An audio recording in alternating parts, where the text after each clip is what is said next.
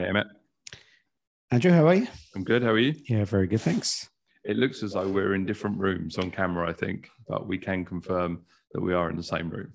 We are, yeah. You got your nice little green screen behind you. That's it. Yep, we are. We're actually we're kind of recording from our studio here in the office here in central Grosvenor Business Towers, right? So it's pretty cool. I think this is the second time we're recording in here, right? Yeah, it's quite nice actually. I think the soundproofing and stuff is quite interesting as well. You got those like a sponge egg carton.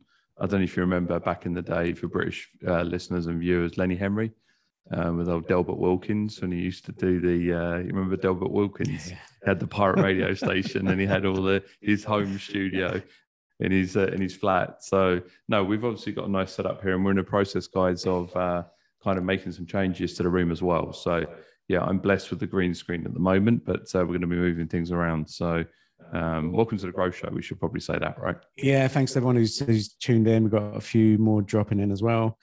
Yeah, cool. So let's give it a couple of minutes before we kick off. But how's your week been? Fantastic. Yeah. It's aside from the traffic being back to pre-COVID levels, I think, here in Dubai. It seems like everybody is back in town now, and there's more people coming in, obviously, for the expo, which is getting live in less than 2 weeks now, right? Yeah, exciting times actually. So it's booming. It's So I had an in-person event yesterday, which was I'd say fairly big for kind of COVID standards. So there's about 300 people there. Oh, okay. Am I safe sitting this close to you? Do you know what? So actually, probably not, if I'm honest with you, because I've been to some of these events over the last maybe 6 months or so. Yes. And there was definitely less space between people. It's allowed now, right? Because they've changed the rules. Yeah. So it was almost like it's quite funny. The venue you'll notice it was at Habtal City at La Pearl, which is bizarre. So for those of you not in Dubai or the UAE, Cirque du Soleil. Yeah, it's like Cirque du Soleil, and it's purpose built. It's kind of made for one show, like the whole venue. Yeah. So I was chatting to one of the guys yesterday. I said, "Look, you guys kind of changed the show because last time I came was about 2 years ago." Yeah. And I'm like, it's really difficult because we basically created the stage and everything for that one show. Right. So trying to incorporate changes to the show means we have to change everything, which is bizarre. But it was a good little venue, except you've got a little lake in the middle of it. Helpful. I don't know if you remember. Yeah. So even your conference setup is basically Still got lake.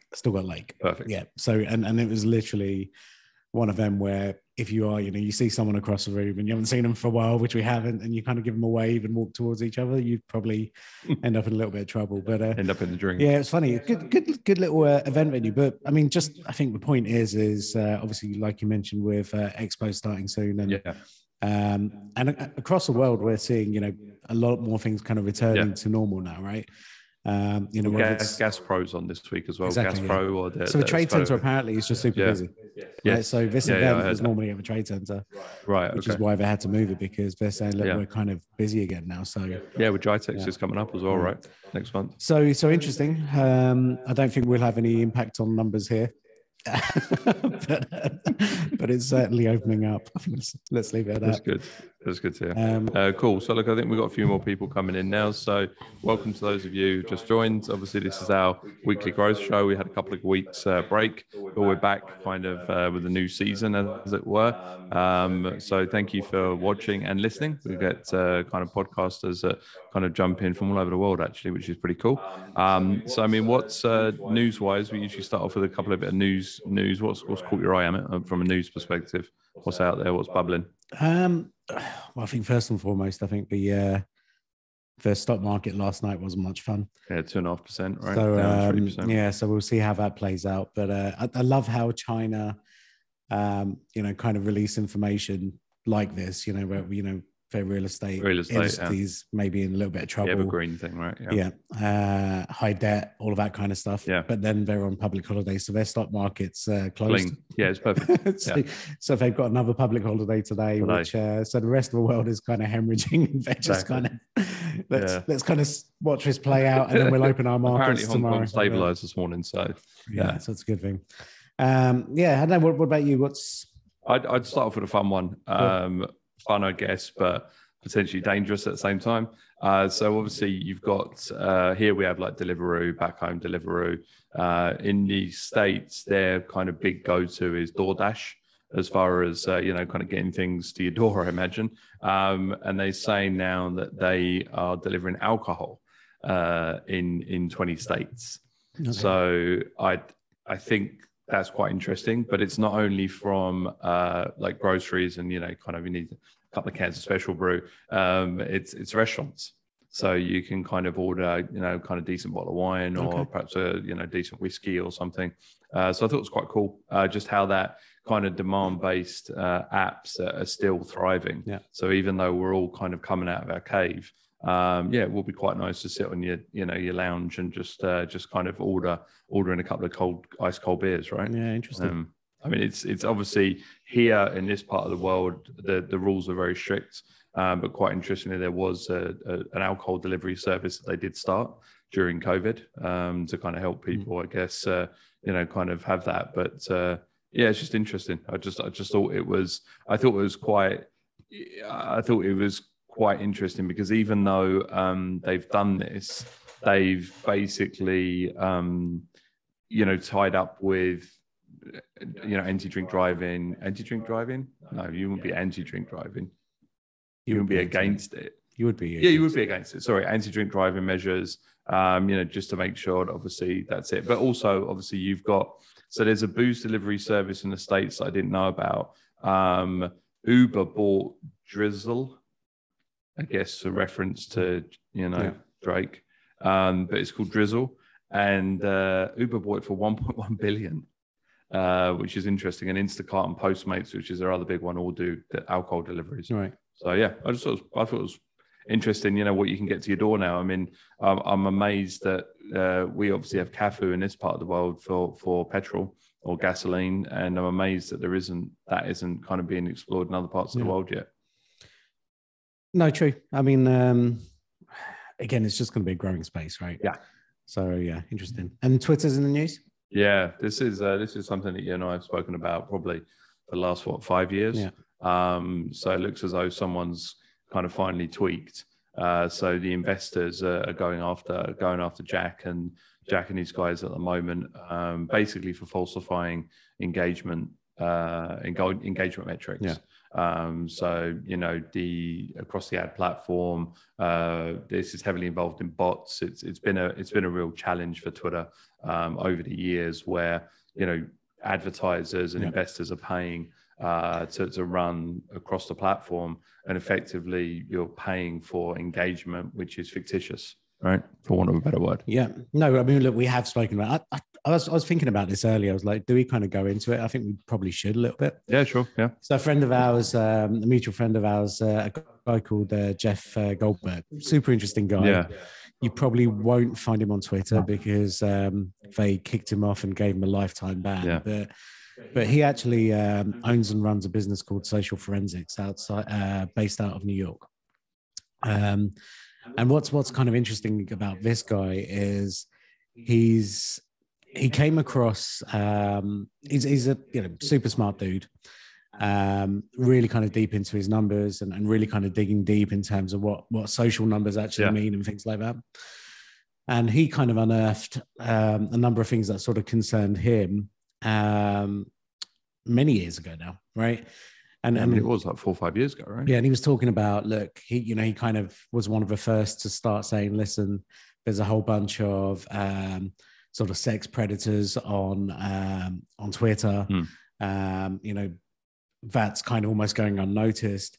And he kind of, built out this really complex network to try and understand who these people were, because a lot of them were hiding behind bots, as you said. And then as he started kind of digging deeper and deeper and deeper and deeper, started to see many other challenges. And some of those were linked to election results in the US. Yeah. The Trump election was also one of the things that got identified, where essentially he was seeing a number of automated bots that were not just, pretending to be normal average Americans, but were actually, in some instances, were actually replicating or pretending to be actual institutions within America. And what he found is it was very kind of right wing in terms of messaging. But when you start digging deeper and start to connect all the dots, you start to understand actually where is this all coming from, right? And he kind of even identified 3 or 4 senators who he felt and had enough evidence for that were almost behind this, right? But were paying for some of this activity, right? Because there was a whole load of kind of propaganda being shared. A lot of it, like I said, was very kind of right wing and kind of almost semi-extremist views. So he identified all of these things. He's, contacted Jack Dorsey, the C-suite. He was very, very aware of him. And literally said, look, you guys have got an issue. You need to fix this. He said the biggest issue you guys have got is actually all these bots and that you kind of claim to be real users aren't real people. That's right. And I can tell they're bots. And they're like, well, how can you tell they're bots? He's like, because they're tweeting 28,000 times a day, for starters, right? Yeah. That's the first point. Right. So he was like, he said there's just hundreds and hundreds of thousands, if not millions of these things that are out there, retweeting, sharing messages, posting messages. And he said it's very challenging because if you've now got a young generation of people who are using this information and they look at someone and they say, oh, this guy looks credible. He's got, 1,000 followers or whatever it is. You start to change the mindset of young people. Now, if that mindset shift is towards the right, what you're doing potentially is embedding, views that aren't necessarily real views. But you're now, getting this out there to the mass audience, right? Right. Yeah. And now if people in their 20s are now kind of more extreme and more right wing, well, is that likely to change when they're in their 40s and 50s? Potentially not. Yeah. So what you're doing is maybe impacting, elections and all that kind of stuff, not just for now, but maybe over the next, generations. So. The next 30, 40 years. So it's scary stuff. So, so like I said, sometimes they don't like hearing the reality and they ended up kicking him off Twitter. But I mean, the interesting thing is they're still like, they're denying it. I mean, they're just flat. Still denying it. Still deny. I mean, they've gone a very Trump-esque manner in just deny. I mean, it points back to 2014. That's basically where it comes in. So yeah, it said Twitter embarked a shell game where it tried to conceal user engagement from investors. Right. And obviously user engagement is a key metric of growth. And so yeah, it's pretty frightening stuff. I remember, I think we're in South by, where there was a guy talking about cyber terrorism, and he was saying how potentially you could manipulate the Twitter environment at that stage by creating hundreds of thousands of fake users, all centrally located in, say, London, and then literally just start what was that noise? I can see something, and then just gradually switching off accounts. And he said in a matter of minutes, you could create absolute chaos with nothing, out of nothing, because obviously people see it in real time. And I think, interestingly enough, Twitter is still one of those platforms that we go to, right? So if news is breaking, absolutely. You kind of jump on there and sit, and it may be sports, it may be, kind of news in the media, but you tend to jump on that still. Scary stuff, really. Yeah, no, totally agree. Should we crack on with the show? Definitely. Yeah. Let's lean into it. Yeah. All right. So this is the first kind of episode of our summer series, right? Yeah. No, not summer series. Sorry. We finished off our summer series. Yeah, we're back to school now. Back to school. So very much kind of in line with I guess some of the requests that we're seeing. It's always this time of year, right? Q4 heading into Q1. Right. Yeah. So it's always these last kind of 3 or 4 months of a year where people start thinking about what they want to do next year. Right. Yeah. And invariably, we've kind of tracked this over a number of years, but the number of inquiries we still get for people wanting a new website. Yeah, exactly. that always kind of creeps up towards the end of the year, because I think people are kind of looking at it saying, okay, look, this looks a bit old fashioned now. Maybe I need a refresh. And I felt that this was maybe quite a nice topic to kind of really dig into, because I think the challenge with websites, and I think anyone who's kind of been involved in building a new website, I think it's fair to say no one enjoys that experience, right? I think you enjoy it for about a week. You get super excited, right? Get a new website, let's have a look at designs, and then it goes cold pretty fast. Yeah, because there's a process, right? Exactly. You see exactly right. You see some designs and you think, great, this is exactly what I'm looking for. And then for what I think a lot of people, less so now, but definitely olden days, and we can say olden days. You can. We can say olden days. People would, kind of almost say, great, I love a design. Yeah. Great, let's just get it live. And we're like, well, kind of there's a process that we have to go through. Yeah. And I think part of that challenge has been time. Okay. Because, there is a lot of sort of technical elements required when building a new website, whether it's sort of converting a design into HTML, the building of a CMS, and then maybe SEO optimizing a website, and blah, blah, blah, blah, blah, right? All the content and all of those elements. And so, even some of the most kind of simplest web projects can, sometimes take anywhere between maybe 1 to 3 months, right? And like what you said, it's super exciting at the beginning, and then you get busy, sidetracked, and then after that, you kind of like, okay, where's my website? Yeah. It's not happening anytime soon. I'm going to move on to the next project. That's right. And so people do, tend to kind of lose interest in it. And I think what's happened in that process is, I think up until recently, there's not really been an alternative, right? So if you're a professional web developer or a development agency, it's just a process that you've got to go through. Yeah. And if you don't go through that process, then ultimately you're maybe not delivering the best quality product. Yeah. But because of that time that gets lost, I think what's happened is web developers have got a bad rep, right? I think in terms of, people are like, the whole process, because the whole process is frustrating. Yeah. I think that just kind of creates almost like this negative energy towards the industry, I guess, more than anything, right? Definitely, yeah. And so I think what's happened over the last few months, and I think this is what we want to kind of go through with you guys, is just, and it's not the last few months, the last few years, there's been a real shift. And it's been a shift, I think, which has been driven by marketers. Yeah. Right. Because I think some of the challenges and frustrations are also from IT people. Yep. Right. Where maybe IT professionals are perhaps getting involved in a web development process when really a website is a marketing tool and not necessarily an internal IT tool. Yeah, there's been that transition, right? There's definitely been a transition that we go back 5 years. You're having a lot of conversations with IT, essentially around business decisions, right? Because ultimately the web is, your shop window, right? And it should be selling for you effectively, or whatever you kind of want it to do. But it should at least be working for you. And what's happened is, people have kind of put their hand up, ownership and marketing, and say, well, hold on a minute, why are we relying on highly technical people, obviously, to make decisions about, business and marketing, and it just doesn't marry, right? So I think that's that internal struggle as well, right? Because obviously not only have IT seen this being pulled away, but their whole industry is changing as well, right? Yeah. From premise-based to cloud, and that's a whole separate episode. I think there's now, this is something else that's kind of been gradually migrated across. Yeah, and exactly. And I think there's a couple of other elements as well. I think commercial people, and I think marketers, salespeople, C-suite, I think people understand today more than ever the commercial value of having a website. Yes. Right. And I think prior to that, the old mindset, which is it's a tick box, online brochure, exactly that, right? Yeah. I think that kind of old mindset is slowly kind of being eradicated.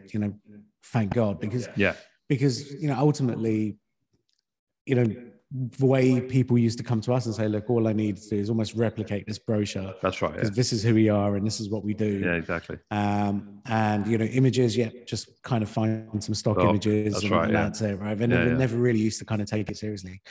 And I think that's obviously evolved, and people understand today that, look, this is more than just a brochure, right? And I think when we talk to people, we say, look, your website is your best salesperson, right? It's your most efficient salesperson. Yeah. In a sense that it's the only salesperson you have that's operating for your business 24 hours a day, 7 days a week. It doesn't sleep. Right. Yeah. And as long as that salesperson has the right tools, the right information, it can produce, incredible results for you.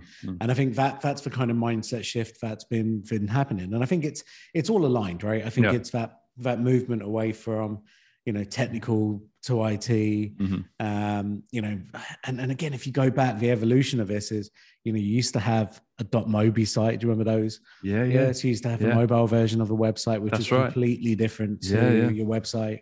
And I think the way, all of this has kind of evolved over the last, 5 to 10 years. Yeah.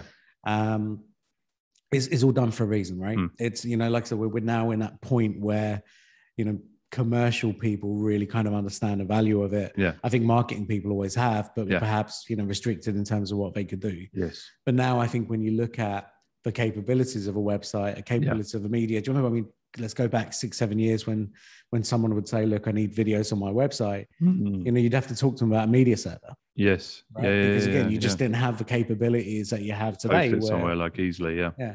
And, so all of those kind of things have moved on. And I think on the back of that now, we're in this world where, businesses, marketers, leaders within an organization kind of really understand the power of it. Yeah. The second challenge, which I think is really what's been overcome recently now, is speed. Okay, because yes, we understand the impact of this, but we live in a digital world, right? And in the digital world, things should happen fast. Yeah. So why are we spending 3 months, or in some cases 3 years, building out a new website?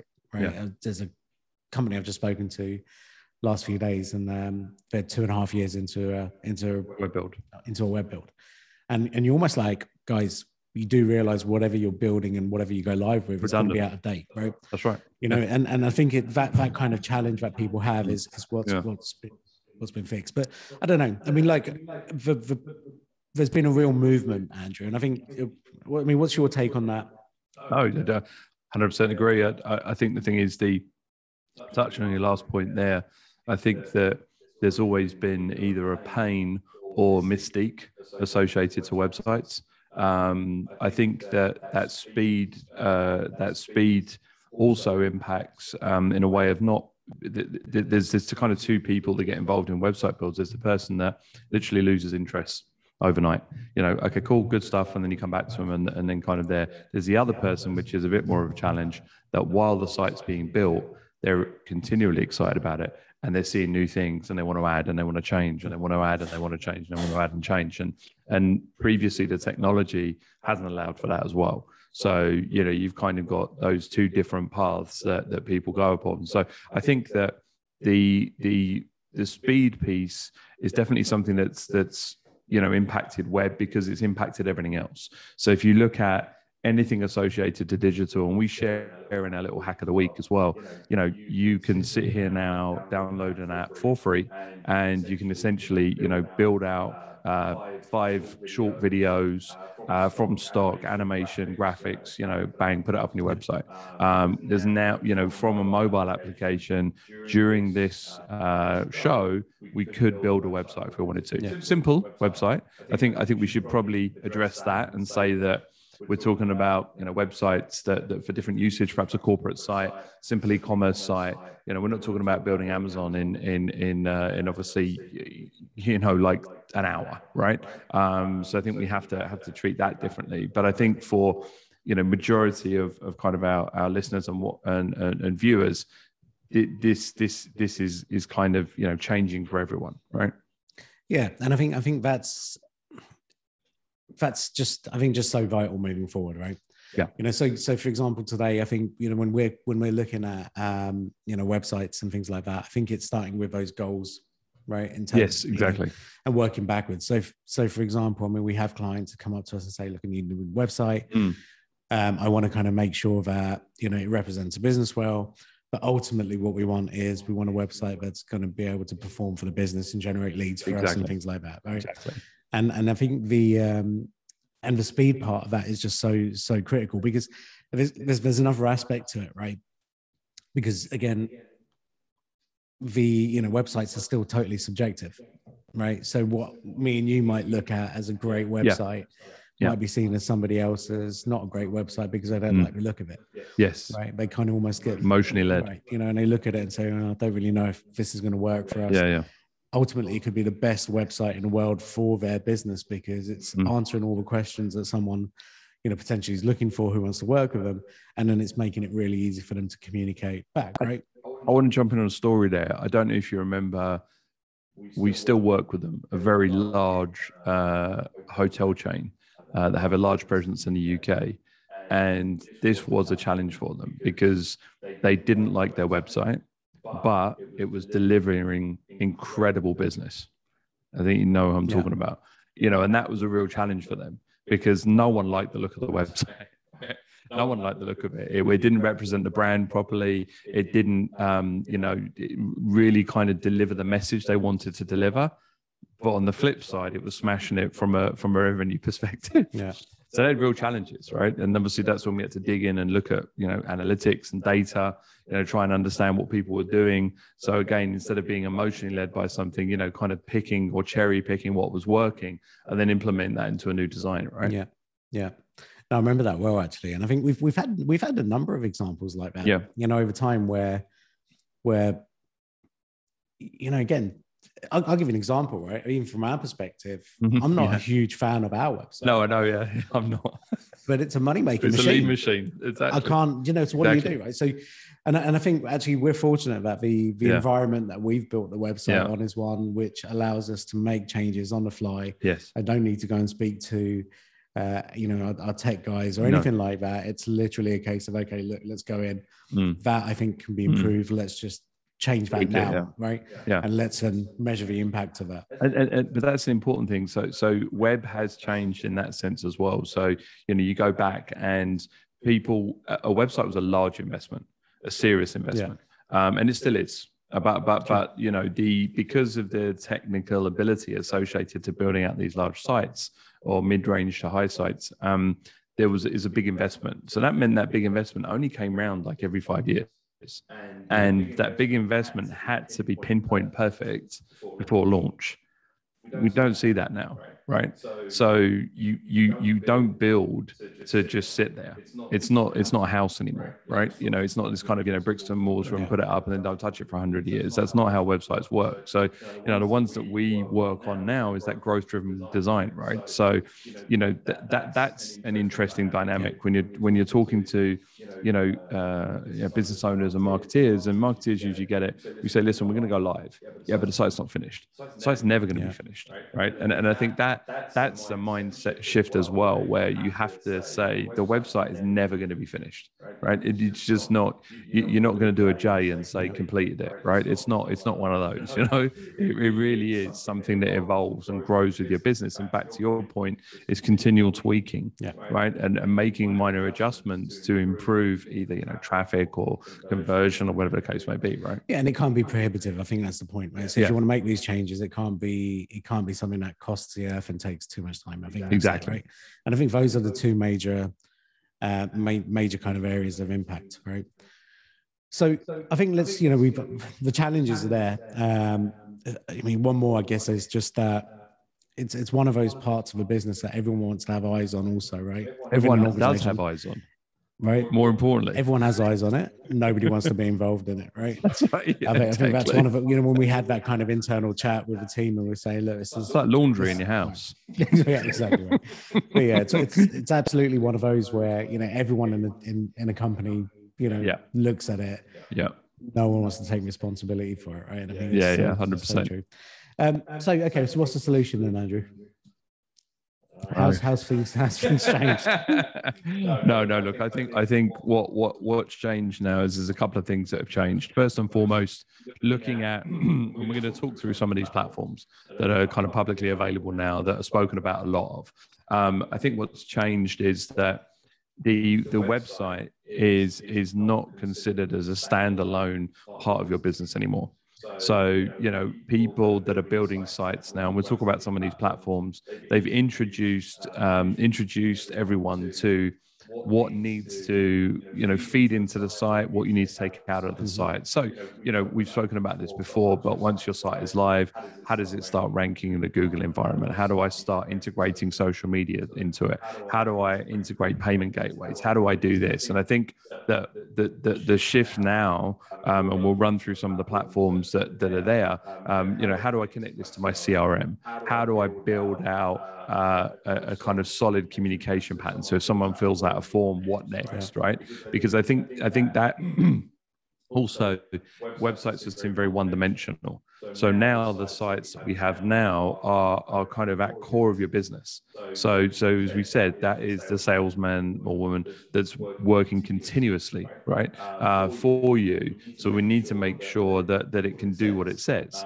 I think things like bots and chats, WhatsApp integrations, integration into CRM, integration into video, as you mentioned, video streaming platforms, order tracking associated to that as well, so we can pull out. I think that's what's kind of and how it's evolving, right? So previously it would be like, hey, listen, I'm going to build a website, and there's a website that goes live, thanks very much. And the only time people would go to the website is perhaps when they click on your email signature. Now people realize that's not the case.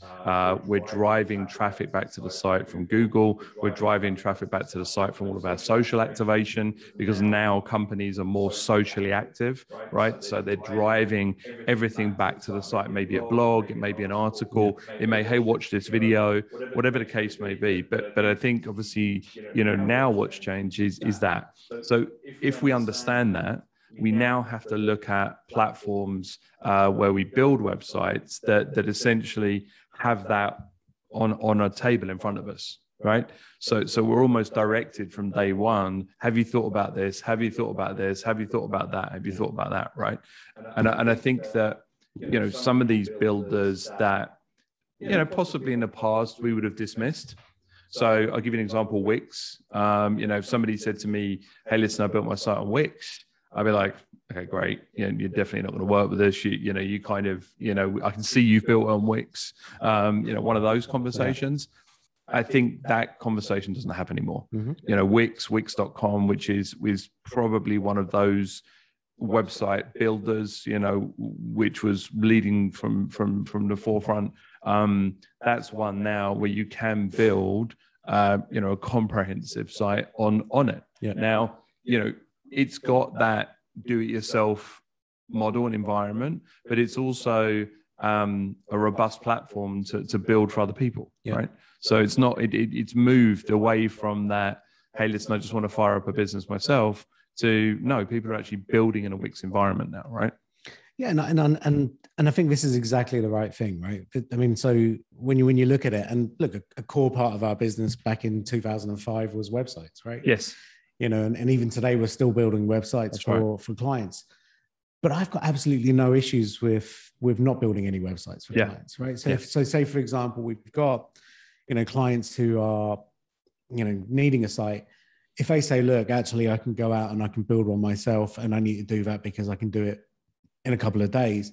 Absolutely, right? Go for it. Because I think the ability to have, to be agile and to be nimble and to basically, represent whatever's in your mind on a website quickly, I think is so key, right? Yeah. And I think this is, and Wix is really interesting, because I think you're right. In the early days of Wix, if somebody had come and said to us, I built my site on Wix, it would almost be a conversation stopper, right? Yeah, because we'd be like, okay, fair enough. I mean, carry on. Yeah. Whereas, whereas today, I think you say to them, okay, cool. Why did you choose Wix? Yeah.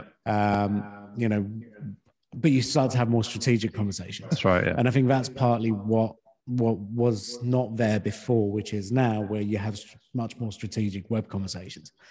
But I love the fact that marketers are now getting more power back, right? And for me, I think that's the biggest byproduct of this. Do you want to give a bit of a highlight on Wix or these other builders like Squarespace? I think Wix and Squarespace in the web place are probably the most popular platforms. And essentially, guys, I won't lie, the platforms are phenomenal. So, you go in there, has imagery sizing, drag and drop environments. Essentially, you and I have spoken about this, no code.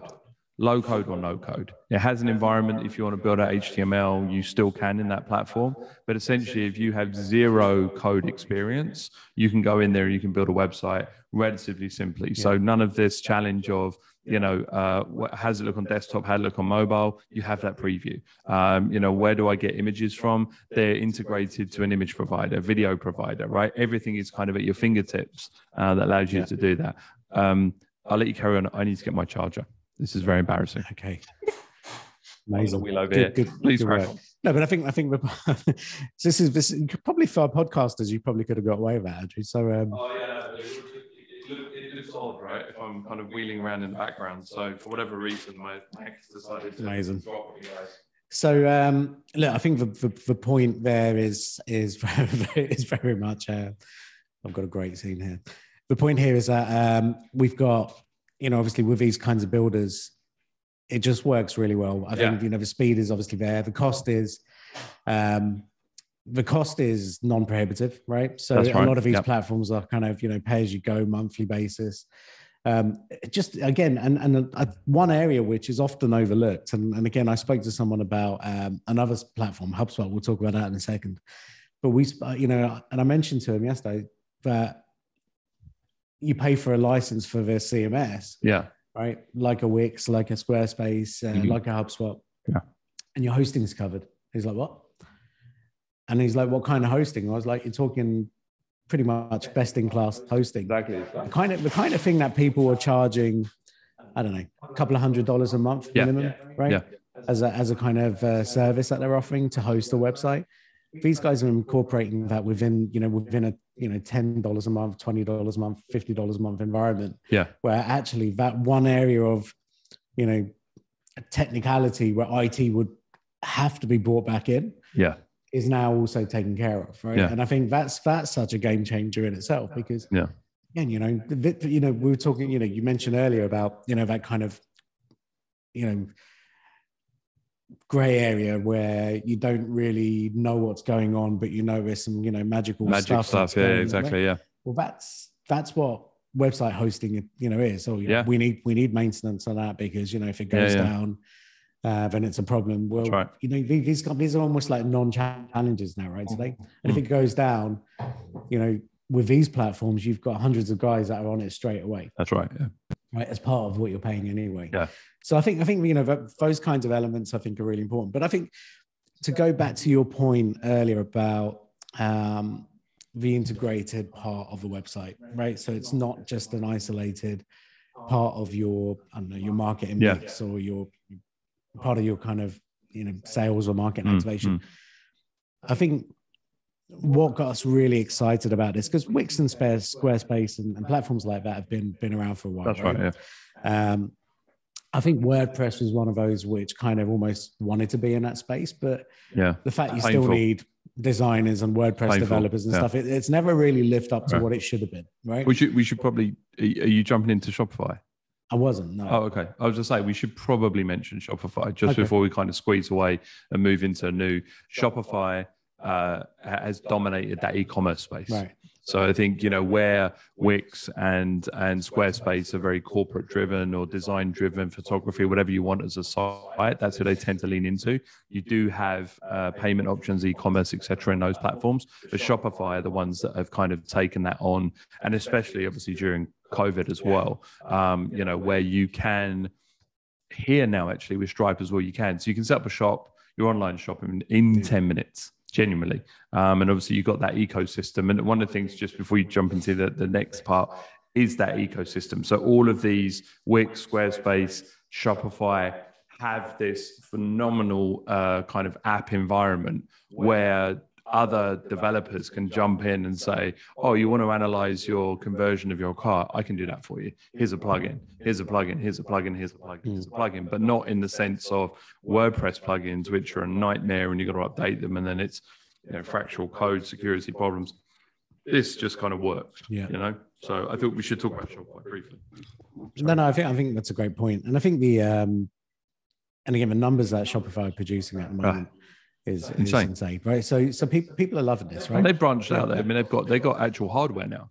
Yeah. So Shopify in the States has POS systems. I mean, you can run it off your phone, obviously, but you can also do that. But again, it's another great example because, again, go back 5 or 6 years, and if somebody came to you and said, I need an e-commerce website and I've got 500 products. Yeah. I mean, you're talking the best part of maybe a 6 to 9 month build. That's right. Right. Exactly. Because, it just takes, and part of that would be the payment gateway. Payment gateway would be at least 3 months of that, right? Headache. Yeah. Because you'd have to build a site, you'd have to submit the site to them for approval, and they'll come back with changes. And it was just so frustrating. Yeah. Right? That whole experience was frustrating. But I think with Stripe now, with Shopify, like you said, you can be up and running so quickly. Yeah, I think that's a game changer.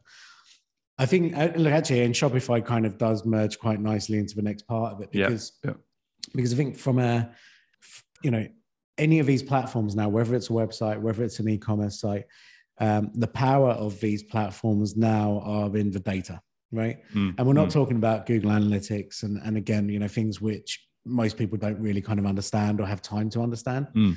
But we're talking about the actual real kind of data, right? What kind of, what sales are being generated, what leads are being generated, how do I understand the journey that these leads have taken, how do I kind of use these website leads that have been generated, and how do I kind of convert them into customers? Yes. How do I kind of communicate with them, how do I kind of track their activity across my website so that I can make meaningful decisions on the back of it? And I think that's where HubSpot has really kind of got us excited, right? To go back to what I said earlier. All of these other platforms have been around for a while. Shopify, I think, has just been exciting anyway because of just that speed component.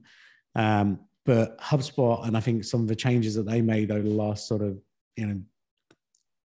over a longer term period, a couple of years, but I'd say more so over the last couple of months, I just feel as if that's a real kind of industry game changer.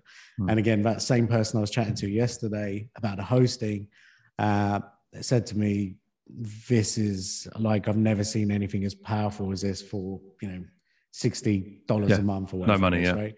And he didn't even realize the hosting wasn't even a part of it, right? Was a part of that, sorry. Like it was nuts.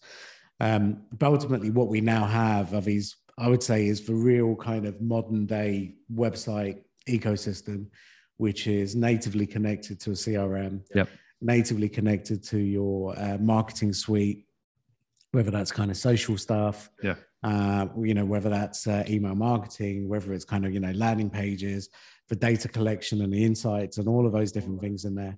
But not just connected to all of that, but now also connected to, natively to things like chatbots, other kind of data collection methodologies, your forms. Like all of those elements without even touching upon things like customer service and stuff like that, right? And whereas before you'd almost have to have 5 or 6 different kind of systems that did this, and then you'd have to kind of integrate them and hope that it worked well. The fact, I think, that HubSpot launched their CMS starter product, I think towards the end of July, early August. I think it's just really kind of changed things, and I think they've moved the goalposts even further away, from your traditional kind of IT driven websites, right? But I think it's just so incredibly powerful. Right? I think there's a comfort level as well associated to kind of looking at HubSpot as a content management system as well. So, like the kind of Wix of the world and the Squarespace, again, their focus has been kind of entrepreneurial. It's been possibly more leaning to B2C space, but that B2B play now with what HubSpot have to offer, as you said, it's more of a focus on what to do with the traffic and the contacts that you create on the site once you've got them there. So I'd almost say that the other platforms are very much focused on making your website look good, work for you, but it kind of they don't really push on these platforms. And look, you and I have accounts on them. We keep up to date with it. That's quite frankly the reason that during COVID, I just wanted to build out a couple of sites. So I kind of jumped on these to see how easy it was. And that's when I was blown away how phenomenal they are. They have a very Canva-esque feel about them, right? Where it's kind of just drag and drop and that. But still, there's that that element associated. And I think what's interesting with that is the new partnership with like GoDaddy. So, like GoDaddy, interestingly, obviously, I mean, still one of the largest, but horrible hosting, but largest domain, providers globally. They're now partnering with HubSpot to offer, kind of CRM and some of the kind of introductory functions associated to HubSpot. And for sure, that has to be, leaning into the fact, next step is, well, okay, look, just build the website in HubSpot, right? You may as well. And I think it's important. You're talking there about the starter and how that plays into this space, but obviously with professional and enterprise, HubSpot in one foul swoop have gone after the entire kind of website space, right? Yeah. From your Wix, Squarespace, all the way up to something like a Sitecore or Sitefinity, which for those who don't know is insane amount of investment, right? Hundreds of thousands of dollars in some of these sites, and they've kind of set their sights on everyone. Yeah. Or it feels like that, right? Yeah, no, it's a really strong move. But I think just what I realized we haven't really said is, so how do you what does this actually mean, right? So in terms of, okay, they've introduced this and things like that, but what does that actually mean? We played around with this. I think we had obviously had a sneak preview of a system provided to us by HubSpot. And so the only way to really kind of test it out is, okay, let's build a website. Yeah. Right. Let's just see how long this takes. Yeah. So one of our kind of side projects, we built a simple site. So it's about 10, 11 pages. And the goal of that project was, okay, how quickly can we build a new website? Yeah. Using HubSpot features. Do we need any kind of IT or specialist kind of involvement in that? Okay. And if so, how much do we need? Yeah. And then the final part is how quickly does that then integrate into the CRM? So data collection, reporting dashboards, all that kind of stuff. And I think I started the project one evening, must have been about 5-6 o'clock. And I think I was pretty much done by about 10:30. Right. So in a space of about 4.5 hours, very simple website. Yeah. But the point is the forms were fully integrated with the CRM.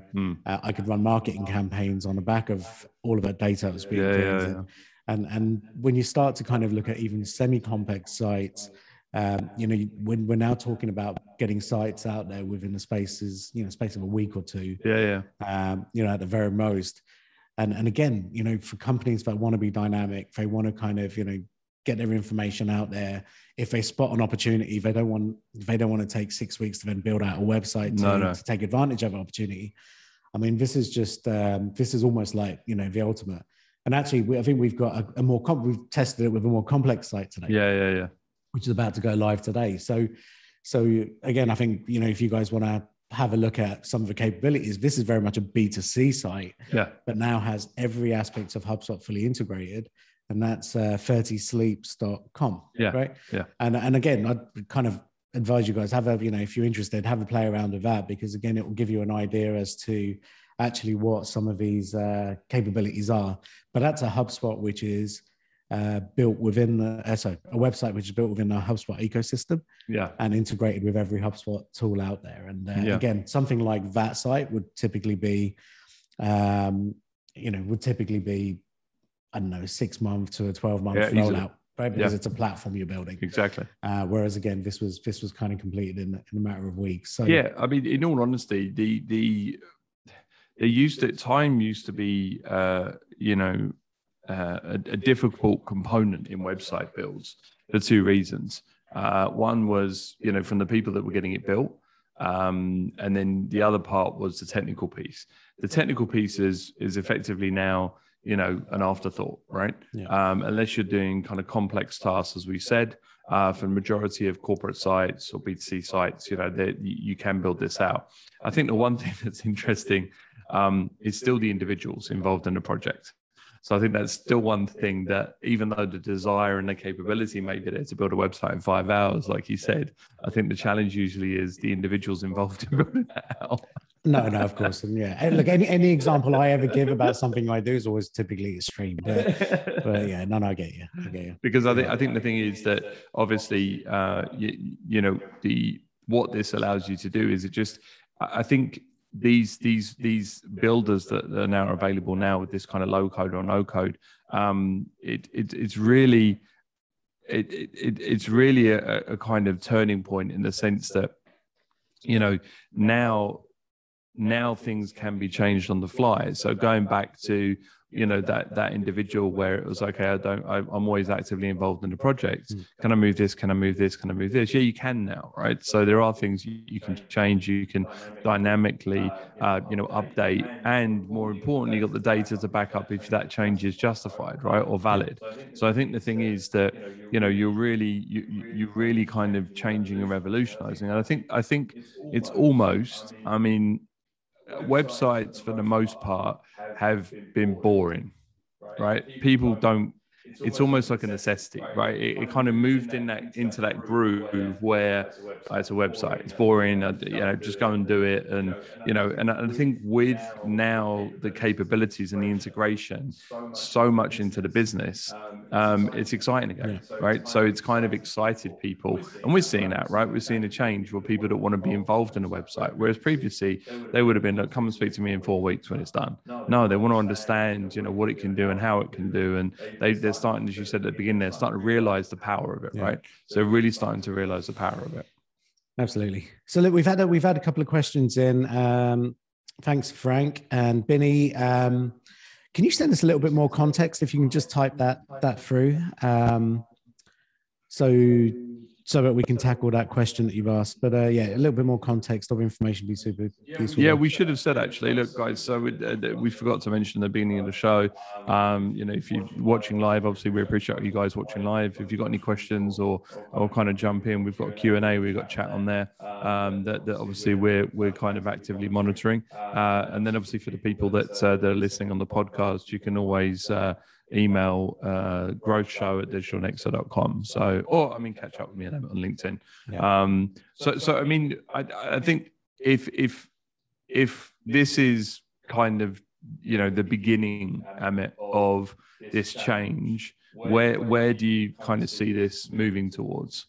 And I know I'm asking the question in a very kind of traditional sense, in the fact that if I wanted a website previously, I would go to an agency, I would then do this, I would do that. How do you see this changing? Okay, I think if we fast forward maybe 3 years from now, I don't think much is going to change really between now and the next couple of years, because it just takes time for people to kind of realize what's going on and how it can benefit them, right? And I think that's part of the challenge for all of these companies, whether it's a Wix or a HubSpot. Yeah. How do you kind of really educate people, you know, in terms of the benefits of this? And, you know, it's people like us, I guess, who are going to drive that. Yeah. But it takes time, right? So if we look at it, say 3 years from now, I feel as if that's where the real impact's going to be. You know, where I think, you know, again, that education will start to kind of seep through. The ultimate, I think, in all of this is that marketers, business owners can build a website with no involvement from any kind of third party. Right? Yeah, that's really where you want to get to. Yeah, where marketers and people like ourselves, for example, can add value is more in that consultancy piece. As to, okay, cool, you've got this. How do you kind of maximize? How do you make it work for you? How do you maximize the impact of that? Yeah. And I feel that's where that transition is going to be. And obviously, always be people that don't want to build a website, even if they can. True. Yeah. Right. And they will want to just work with experts to do that. Yeah. That's fine as well. Right. Yeah, and I think that will always kind of coexist with this. But I feel as if certainly for kind of smaller businesses, maybe less so kind of mid-sized and larger businesses, I do feel that kind of self-serving environment is going to. The one caveat to that, and I think this is maybe which will speed up some of that change, is when people realize that actually having a fully integrated website with your CRM, with your marketing tools, with other sales tools, once you have that and the power of that sort of creates, I think that's where people will certainly look at HubSpot type solutions, right? And not necessarily just HubSpot, but you know, the type of solution that gives you everything. No, there's a lot of Frankenstein sites out there, right? A lot of them. You know, Frankenstein says lots of different parts, even on the front end, let alone the kind of back end. And then when you kind of dig into the business itself, and kind of look at that. I mean, interestingly, at the moment, talking about speed to market, we have one of our clients, large multinational company, their new site went live in the US last week, and the rollout globally, which I still don't understand, I'll be honest, is going to be a year, which shocks me, quite frankly. Brand new design change, image, functionality, everything. So, there's still that. I don't know. I guess at the very top end of investment when it comes to kind of global multinational sites, a year to roll out a change, and it's a risk. Yes. I mean, you look at that, so much can change within that year, right? Totally. Your team can decide to go work elsewhere, right? Who takes that over? Yeah. The technology risk is another risk, right? Exactly. So there's so much, and I think that's where speed really comes in and solves so many of these issues. Because the shorter the time something takes, in this world at least, the risk is substantially less. And I feel that's super important. Andrew, we've got 4 minutes. You've got a hack of a week? I don't, actually. Interested. Excellent. That's interesting. That's what happens when we don't have a show for 2 weeks. Exactly. That's a little bit rusty. Sorry, guys. I don't actually have a hack of the week. That's a bit frustrating. I thought I'd put one in there, but it isn't. I'll give you 2 hacks of the week next week. Okay. How about one hack I would say, not necessarily a hack, but if you do want to just kind of test one of these platforms, download Squarespace mobile app, and you can build a website in literally 4 minutes. It's quite fun. So I'd say have a look at that. And look, we've spoken about this a lot, but Canva just had an insane evaluation. Insane valuation. If you haven't looked at Canva, definitely go and have a look at Canva. Canva is now $40 billion. Yes. Well, yeah. But Canva also has a website builder functionality on there as well. So you can build out web pages. So that's why I was kind of backlinking into. One of the early investors in that. What's his name, right? Guy Kawasaki, right? Yeah. Yeah, I remember him going up on stage at South by saying, I've just kind of got involved with this company, and he was a brand ambassador, right? Yeah, it was just, but yeah, phenomenal product. My hack of the week, Andrew, is if you're ever going to do a live webinar, make sure your laptop's plugged. Okay, so what I can do, I would love to share my so this battery was full 100%. It dropped down to 20, and it's come up with a service recommendation. So actually, I have a problem with my battery, guys. So my apologies for that. I do have a technical issue, as it were. But yeah. Wonderful. At least I didn't bend over that way. I was concerned. Nobody needs to see that. Perfect. Good awesome. Stuff. Thank you very much. Thanks to everyone for tuning in. If you're listening on a podcast, thanks for doing so. Share it with your friends, because we're getting enormous amounts of listens for the podcast. I know it's funny that we don't really actively encourage people to tell people about our show, but I guess we should start to do that now. We're doing it for a year, right? So it's share it with your friends, get it out there, put it on your own socials. We kind of push it out there as well. But we've got some mad listenership all across the world as well, which is pretty cool. No, it's great. It's really exciting. Yeah. Guys, also, if you have any questions, if you've got any topics, so next few weeks, we're going to stick to the web topic, but really going to get much more sort of tactical now in terms of, right, how do you maximize lead generation? Exactly. How do you maximize sales? Exactly. Things like that, which I think are going to be really kind of important for people. I think the world is now kind of evolving into a much more kind of open place again, which I think presents lots of opportunities. I think certainly from a kind of positivity aspect. Yeah, exactly. There's going to be some good business happening. So yeah, tune in to kind of, hear our thoughts on how to take advantage of this stuff. I think all of the stuff that we'll be sharing with you is tried and tested. Totally. Which is what we do. We don't kind of come here and talk hypotheticals. No. It's very much like, we've tried this worked, this perhaps didn't work as well. But we'll be kind of, sharing as much as we can on that. But yeah, I guess that's it, right? Perfect. Yeah. Thanks, Amit. Bang on the hour. Guys, as Amit said, you can find us on LinkedIn. So both Amit and I are on LinkedIn. So kind of reach out to us there. But thanks for tuning in, guys. Catch you next week. Thanks, Amit. Cheers. Bye-bye.